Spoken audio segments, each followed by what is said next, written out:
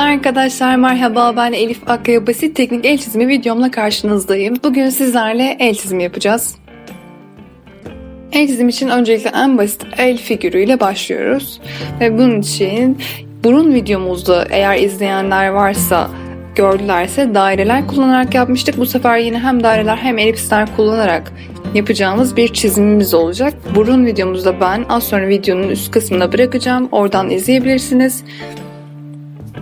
Şimdi önce elipsler çiziyoruz ve bu elipslerle bir puzzle oluşturacağız ve bu puzzle'ı sonradan o kadar kolay tamamlayacaksınız ki el çizmekte zorlanıyorum diyen arkadaşların hepsi inşallah bu videodan sonra çok daha kolay çizmeye başlayacaklar. Evet, şimdi önce iki tane elips çiziyorum. Bir tanesi geniş bir elips, bu bizim bileğimizin sembolize edecek. Sonra parmaklarımızın çıkış noktasını sembolize eden daha yayvan, daha basık bir elips çiziyorum. Ardından bunları birbirine bağlayıp parmak eklemlerim için küçük küçük daireler çizmeye başlıyorum. Bu daireler bizim eklemlerimizi temsil edecek arkadaşlar. Aslında elipsler de öyle, daireler de öyle. Hepsi elin üzerindeki eklemleri temsil ediyor. Biliyorsunuz vücudumuzda en çok ekleme sahip olan uzuvlardan bir tanesi el. Biraz zorlanıyoruz o yüzden hepimiz. İşte karşıdan gördüğümüzde, yandan baktığımızda bir şey tutarken bu eklemlerin hepsini bir puzzle oluşturarak, bu puzzle tekniğiyle çok kolay yerleştireceksiniz. En doğrusuna yakın el çizimi elde edeceksiniz. Bakın şimdi ikinci eklemlerimi de çiziyorum. Ellerinizi katladığınız zaman aslında 3 tane eklem, hatta 4 tane eklemimiz oluyor. Ama biz burada 3 tanesini görüyoruz en basitinden. Çünkü diğerleri biraz daha küçük kırılmalar olduğu için onları çok fazla görmüyoruz.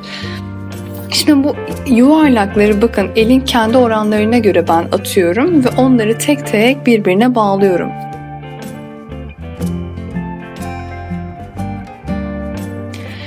Baş parmakta bu biraz daha farklı oluyor. Burada biraz daha iyi görmeniz lazım. Görmeyi öğrenmek lazım. İşte işaret parmağı ile baş parmağın arasında oluşan üçgen de çok önemli bu hususta.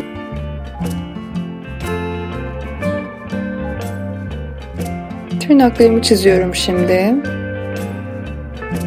Ve bileğimdeki o eklem kemiklerini de andıran 2 tane yuvarlak çiziyorum. Şimdi avucumun içini açtım çünkü elimizin içten görüntüsünü bir de çizeceğiz. O kasla alakalı olan kısmı biraz görelim.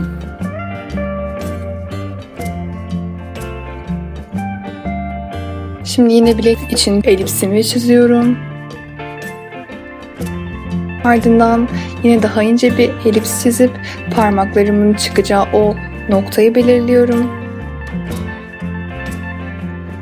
4 tane yuvarlağımı çizdikten sonra hızlı diğer dairelerimi dötüyorum ve bu sonradan bileğin olduğu kısma hafif eğik gelen o elips benim baş parmağımın oradaki bileğe bağlanan o büyük kası sembolize ediyor ve diğer çizimde yaptığım gibi aynı şekilde dairelerle o puzzle'ı tamamlamaya başlıyorum. Şimdi bu baş parmakta her iki çizimde daha dikkatli olmak lazım. Onu bağlarken biraz daha dikkat etmek gerekiyor. Bakın dairelerin açısına dikkat edin mutlaka. Daireler birbirine paralel değil de sanki yamuk duruyorlar. Ve parmak uzunlukları herkeste değişir. Ben kendi parmak uzunluklarıma göre bu çizimi yapıyorum. Bazılarının yüzük parmağıyla eşit olabilir, işaret parmağı, bazılarının olmaz. Bazılarının serçe parmağı çok uzun olur, bazılarının kısa olur. Bunlar dediğim gibi bu puzzle'ı tutturduktan sonra her türlü eli zaten çizeceksinizdir.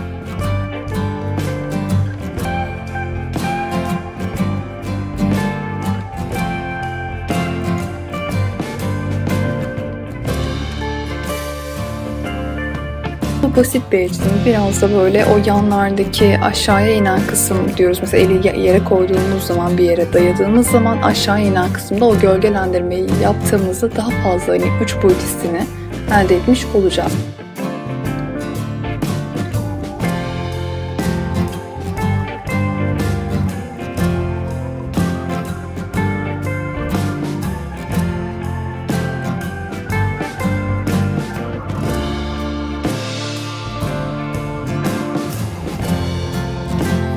Avucumuzun içindeki o çizdiğimiz daireler avucun içindeki o parmakların üzerindeki çizgileri sembolize ediyor. Yine elimizin yanındaki o gölgelendirmeyi yapıyoruz. Bileğimiz sanki kesilmiş gibi 3 boyutlu algılamanız için çiziyorum. kesilmiş bir el gibi görüyorsunuz şimdi karşınızda.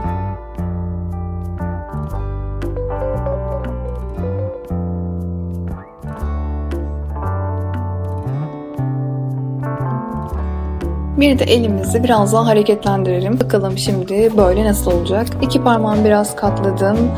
Yine aslında hiçbir zorluğu yok. Yani şimdi anlayacaksınız, bu elipslerle ilerliyoruz yine.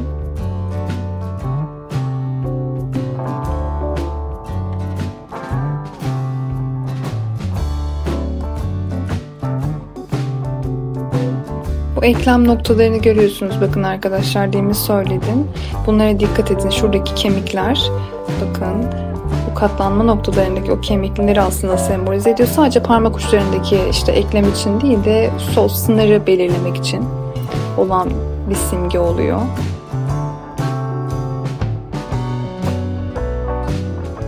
Evet, bu daireler şimdi parmak ucuna bağlanacak. Puzzle'ımın parçalarını oluşturuyorum aslında. Bir nevi puzzle parçası diyebiliriz bunlar için.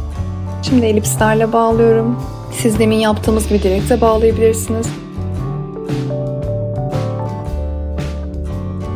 Şimdi elimi koydum ve bakarak çiziyorum. Şimdi bu parmakların uç noktalarına da dikkat etmek lazım.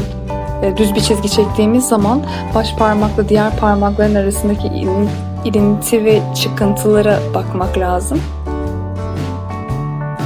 Dışarıda kalanlar, o düz çizginin üstünde kalanlar ve altında kalanlar olarak zihnimizde böyle bir fotoğrafik olarak sınıflandırmamız lazım hemen.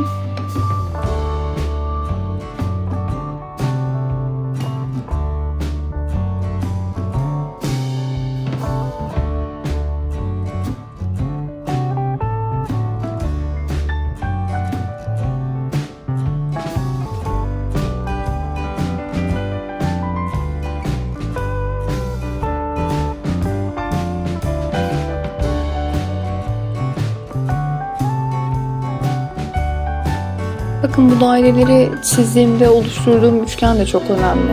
Yani kendi aralarındaki o dediğim noktaların, dairelerin oluşturduğu aşağıda, yukarıda, sağda, solda bu açılar çok çok önemli. Burada tabii sizin yeteneğiniz devreye giriyor. Burada bunları iyi algılamanız, iyi görmeniz lazım. Oluşan üçgenleri iyi görmeniz, tanımlamanız lazım.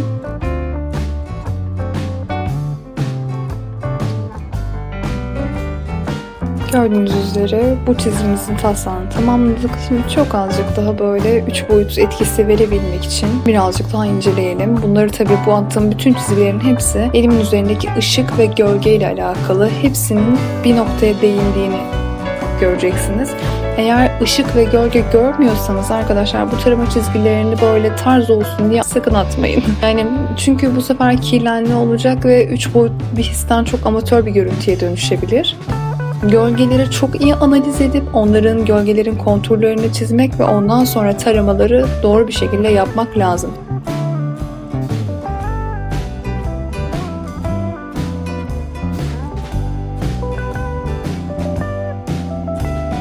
Bu arada arkadaşlar, video için öneriler yapmayı, yorumları lütfen unutmayın. İşte ne çizelim? Mesela bu el çizimi videoya yorum yapan Lale arkadaşımızdan gelmişti. Yani biraz daha sonralara saklıyordum ama beklenilen, istenilen bir şey olması biraz daha bizi motive ediyor. O yüzden şimdi sizin istediğiniz işte göz olabilir, burun olabilir, portre olabilir, beden olabilir, anatomi olabilir, tarama olabilir.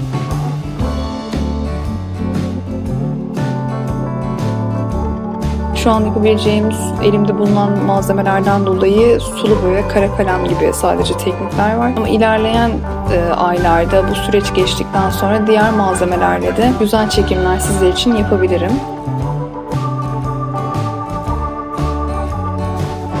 Natürmort çizebiliriz, obje çizimleri yapabiliriz. Böyle talebiniz olursa, eğer bu tarz talepleriniz olursa mutlaka yorumlara bildirmeyi unutmayın. Eğer çizimle ilgileniyorsanız, hobi olarak da olsa takip alın. Hatta bildirimleri de açarsanız her yeni videomdan haberiniz olacaktır.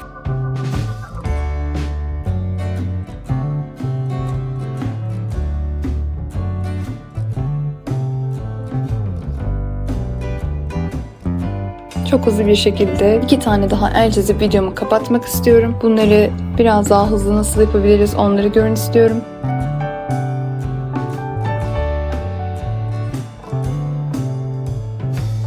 Eğer siz de benimle beraber yapmışsanız bunu birkaç defa daha tecrübe edin. Yani biz de ilk yaptığımız aslında bir anda bu sistem çok iyiymiş hemen yaptık demedik. Yani biz de bu sisteme alışmak için biraz daha çaba sarf ettik. Farklı açılardan el fotoğrafları çektik gerekirse. Onları böyle geometrik şekillerin içine soka soka, hatta böyle üçgenler, işte kareler, dikdörtgenler. Bütün arkadaşlarım farklı teknikleri kullandılar. İşte arkadaşlarımdan bazıları böyle yamuklar ya da işte kareler falan kullanarak, silindirler kullanarak yapıyordu. Ben genelde bu elipsleri ve daireleri tercih ediyorum. Daha yumuşak olduğunu düşünüyorum. Diğerleri çok kütlesel kalıyor benim nazarımda. Şimdi bize doğru bakan, karşıdan bize doğru bakan bir eli andıracak. Bu genelde işte akademide ders alanlar, işte resim kurslarına ders alanlar, Güzel Sanatlar Fakültelerine hazırlanan arkadaşlar bilirler. Modelin karşıdan elini çizmek biraz zordur. Bu birazcık ona atıftı. İşte tam göz hizasının çok az altında kalmış ama bize doğru bakan bir el çizimiydi bu.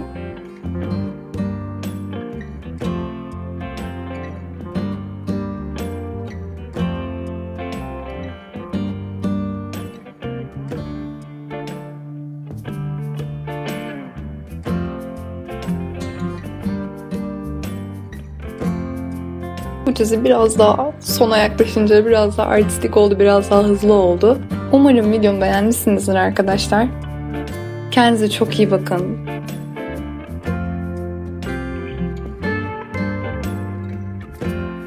Videomu izlediğiniz için teşekkür ederim. Sağlıkla kalın, sosyal mesafeye dikkat edin, kendinize iyi bakın.